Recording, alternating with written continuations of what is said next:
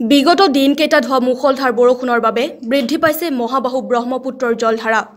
বিপদসীমা অতিক্ৰম কৰিছে ব্ৰহ্মপুত্ৰৰ বাঢ়নি পানীয়ে আৰু ক্ৰমাৎ বাঢ়ি অহা ব্ৰহ্মপুত্ৰৰ বাঢ়নি পানীয়ে বুৰাই পেলাইছে বোকাখাটৰ বিস্তৃত অঞ্চল।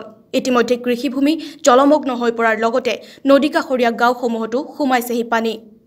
লগতে গাঁও সংযোগী পথসমূহৰ ওপৰেৰে পানী বাগৰাৰ ফলত যোগাযোগ বিচ্ছিন্ন হৈ পৰিছে।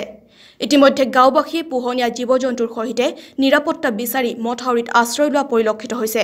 আজি 4 দিন ধৰি পেলাই আজি নেৰা ফলত ব্ৰহ্মপুত্ৰৰ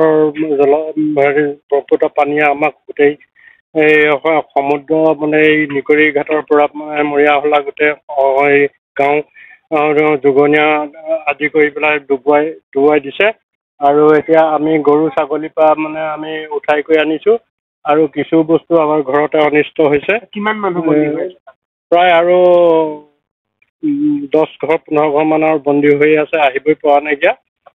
পানী আমাৰ ভেটিত পানী সোমাই গ'ল আৰু ভেটিত পানী সোমাই গ'ল আৰু আমি যেনে নাও এখন সৰু টুকুৰা নাও এখন আছে, সেই নাওখনেৰে আমি বস্তুখিনি তুলি আনি পেলাই অলপমান বস্তু থাকি আহিলে আৰু সেইখিনি বস্তু এতিয়া পানীতে ডুবি আছে। আৰু পানীটো ব্ৰহ্মপুত্ৰ পানী আমাৰ ব্ৰহ্মপুত্ৰ পানীয়ে পায়। ব্ৰহ্মপুত্ৰ পানী আমাৰ এই চিগা আছে, চিগা পাছফালে আমাৰ এটা চেকবান আছে, সেই চেকবানটো চিগাডোখৰ দি তাত দলং দিলে, দলঙৰ তলেদি এইটো পানীটো সোমাই আহে। এই পানীটো আজি সোমোৱা নে কালি সোমোৱা? আজি সোমোৱা নহয়, আজি 3 দিন 4 দিন মান হ'ল পানীটো সোমোৱা।